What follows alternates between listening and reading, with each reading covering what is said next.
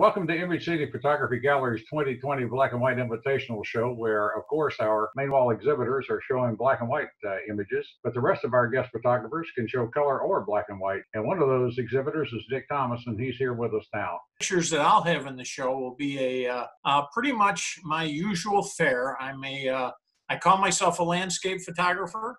That sometimes includes wildlife. It sometimes includes country scenics and reminisce type scenics.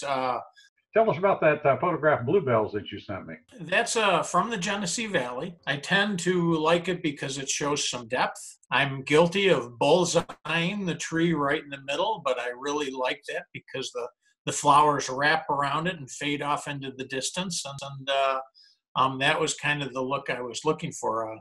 Thank you, Dick, and please come see Dick's photographs and the rest of our show at 722 University Avenue in Rochester.